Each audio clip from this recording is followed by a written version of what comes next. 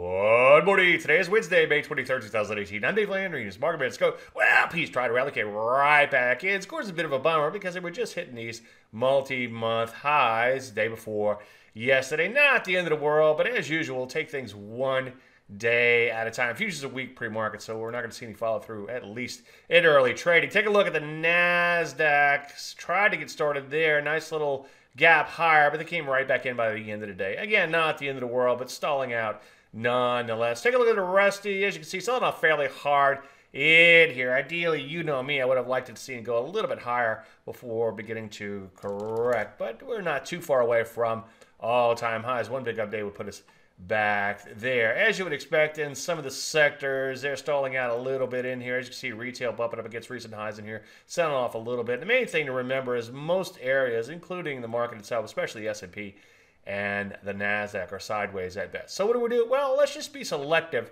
and let everything shake out. Any questions? Dave at DaveLandry.com. I'm Dave Landry, and you heard the Market Minute.